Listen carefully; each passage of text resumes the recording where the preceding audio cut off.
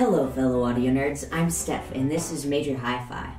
I recently got my hand on this really awesome DAC amp combo and I wanted to share it with y'all because not only is it relatively affordable, but it also has a lot of unique features.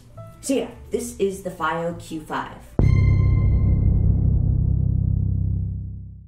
The Q5 has this aluminum housing, which not only is really pretty and kind of elegant looking, but it's also a great logistical choice. FiiO says that this housing actually helps to eliminate electromagnetic interference, so it helps to eliminate noise. It has a great look to it, very sort of simple. But there's also sort of this patch of leather on the back, and that helps protect it from scratches, but also kind of just looks nice. The size of this guy is almost perfect. It's about the size of an iPhone 5, and it's a little bit thicker actually, a little bit bigger. Most people will find that the size is perfect. If you have normal sized hands and or larger hands, you'll be able to reach all the buttons super easily. I have a little bit like kind of on the smaller end of the spectrum for hands, so I wish it was a hair smaller. But other than that, you know, it fits super easily in pockets and everything like that. In addition to its size, it's also super portable because of some of the other functions, ways of listening to music that this amp has to offer. In addition to being a DAC and amplifier for your headphones, it also can work via Bluetooth and aptX. So it's a really, really cool, very versatile little device. As for inputs and outputs, it's sort of the normal kind of stuff you might expect.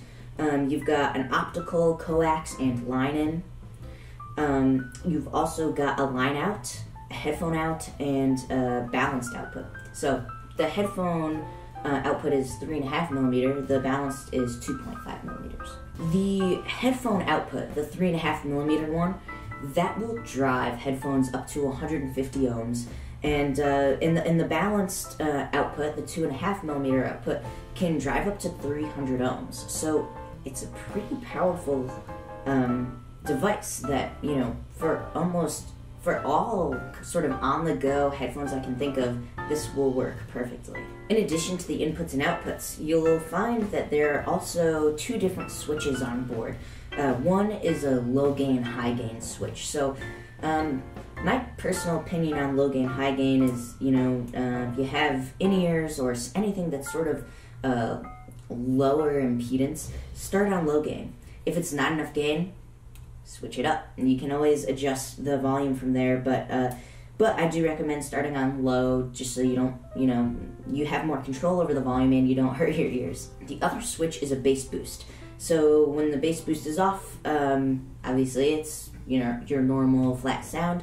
When you turn the bass boost on, it's a pretty strong bass boost. It feels natural sounding, like it doesn't feel like there's something in there making artificial, I don't know, it sounds pretty natural, but it is also more drastic than other bass boosts. The DAC consists of two AK4490EN chips. These ones are kind of widely known as having a low signal-to-noise ratio and low distortion, so they're already sort of starting out in a good place here. The DAC supports PCM and XMOS up to 384 kilohertz, 32 bits. It also supports DSD up to 256. Using it with your computer is also super easy, doesn't require any additional drivers, and it also will support the Sony Walkman, so you can use this with your Sony Walkman if you want. Now, to me, one of the most notable features of this guy is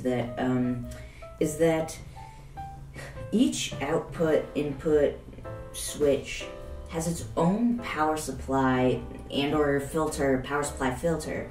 And so basically they just went to extreme lengths to minimize whatever noise could possibly get in there.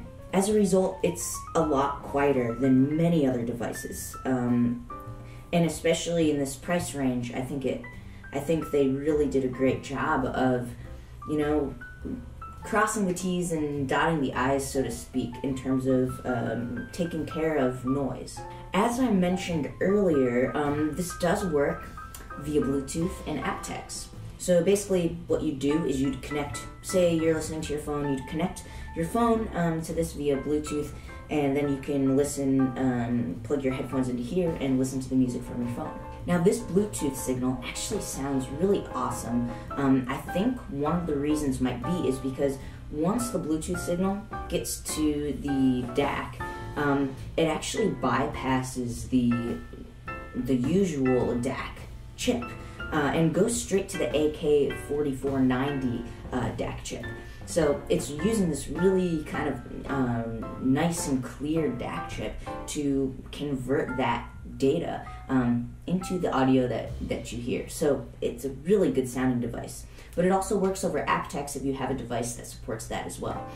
So either way, you're sort of getting the best quality that you can over a wireless signal. Now, just like many other FiiO sort of amplifiers, players, that sort of thing, the amplifier section of this device is actually interchangeable.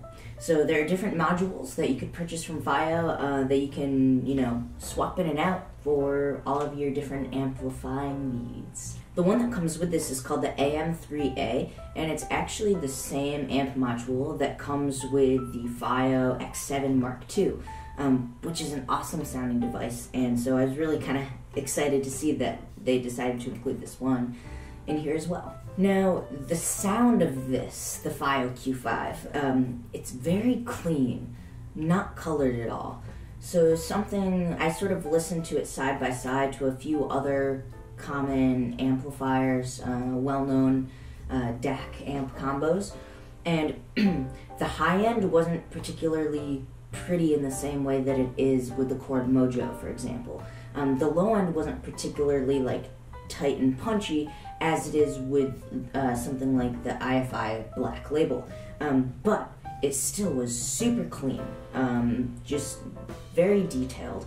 And because of the power situation, as I explained earlier, each kind of piece of this thing having its own secure power situation, the soundstage of it actually was really well done. Kind of enhanced a little bit over, just kind of any other DAC amp combo. It felt very balanced. Whether I was listening at sort of very high volumes or whether I brought it down to very, very low volumes, the sound felt balanced. Left to right felt particularly balanced. Yeah, just a very solid sound overall. Because the DAC and amp isn't colored at all, I wonder if, some folks might say this sounds less musical than other amplifiers. I sort of saw it as this is the true image of the sound, and it's sort of up to the mix to be musical or not. Your judgment should lie more on the mix than it should on the DAC amp. But, saying that, many other amplifiers and DACs do give you sort of that colored, more musical sort of response to the music as well. So it's sort of up to your own, what you want out of your DAC amp, to say whether or not, this will be the one for you. In conclusion, I think this little DAC amp combo is really awesome. It's super, super portable, very versatile, especially for the price. It goes for $349. So I think it's a really awesome option for somebody who doesn't have as big of a budget as something, like the Chord Mojo, for example, but you still want a clean sound, a good sound, and something that's portable. Thank you everyone so much for watching. If you liked the video, give it a thumbs up, and for more videos like this, subscribe. As always, I really appreciate y'all, and we'll see you next time. Peace.